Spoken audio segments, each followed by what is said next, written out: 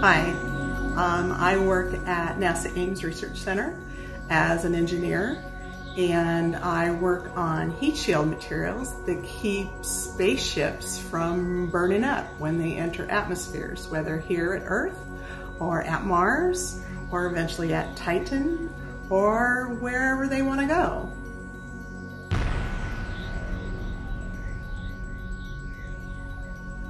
Well, I was always really good at math. I always loved it, and I like science.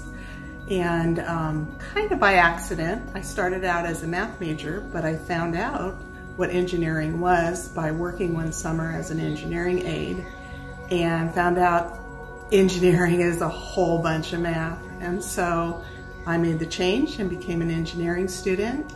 And my whole life basically has been working in aerospace, whether for defense or underwater launch type things or for NASA. So that's where I've been working.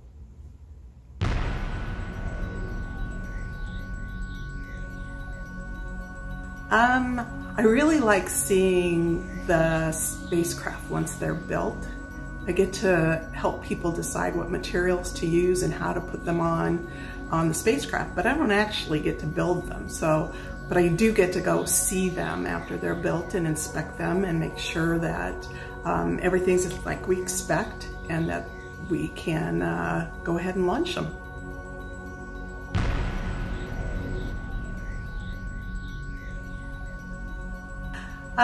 Biggest challenges, that's a really hard one. I had challenges when I was in school, but I overcame them and seemed to really find some wonderful jobs. And I've been really lucky with that and worked with some amazing mentors who taught me all about heat shield materials and how to design with them, how to test them, how to predict what they're going to do, how to install and how to make them all work. And so I really haven't had a lot of challenges.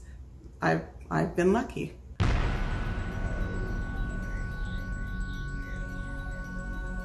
I think my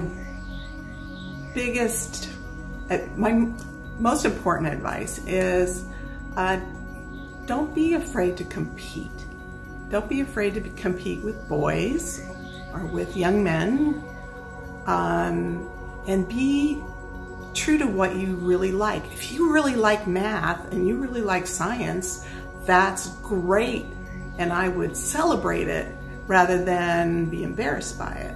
And sometimes girls have a tendency kind of to, not want to do better than the boy next to them because it might make the boy mad. And that's just the way it is. And I think it really makes sense to be true to yourself and be proud of what you're really good at, and work hard to be good at what you're really good at. And I think that's really important.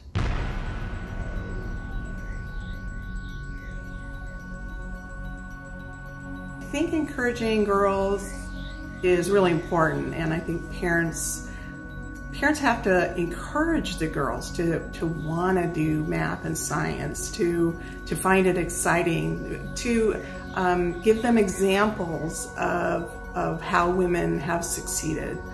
Go to your local electronics company or engineering firm and have them talk to women about their jobs.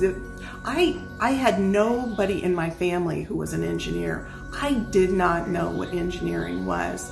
I'm old enough that when I was in high school, counselors counseled girls into math, for teaching, never on the science side to be a professional. And so I really didn't know what engineering was. So I think if you can educate girls in what engineering is, it's solving math problems. It's word problems, really. It's solving word problems that they'll get all the way through math. And so it's actually applying all the math and science that they've learned into solving a design problem. So I think if you can find mentors if you're not in the field, find mentors for them to explain what they do. Not necessarily to teach them, but at least to explain what they do and why they love it.